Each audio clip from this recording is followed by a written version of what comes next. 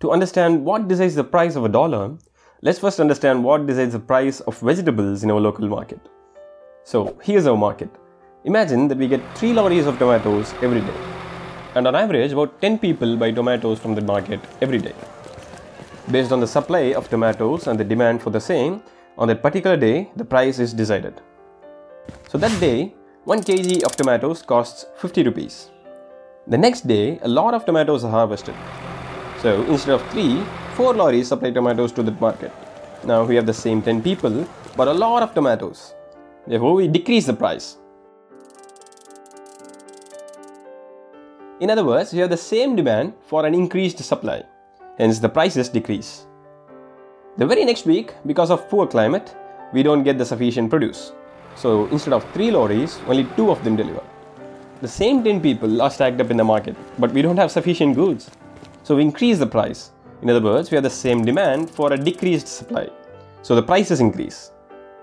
Like supply, demand can equally affect prices.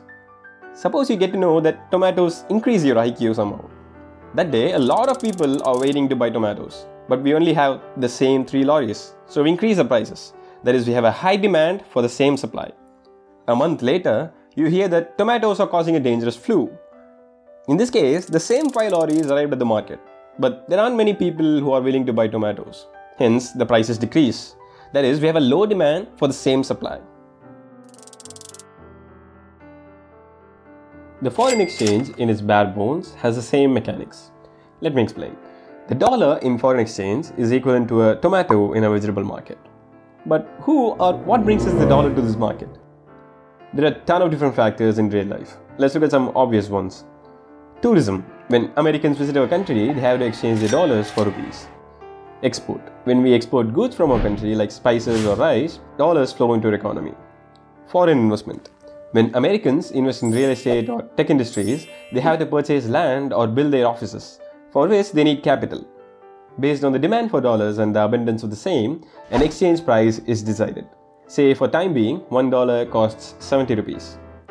Now, if the Indian government maintains an excellent infrastructure, more tourists visit India, so more dollars come into circulation. If your goods are of high quality, then more people tend to import our goods.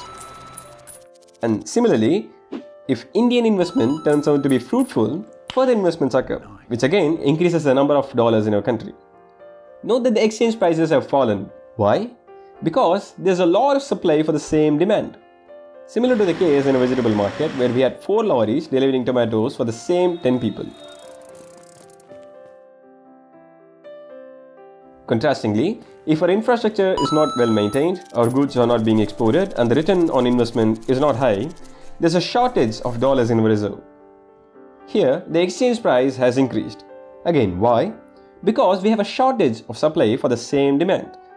Similar to the case where we had only 2 lorries delivering tomatoes for the same 10 people. So in conclusion, it's the supply and demand for the dollar that determines its exchange price.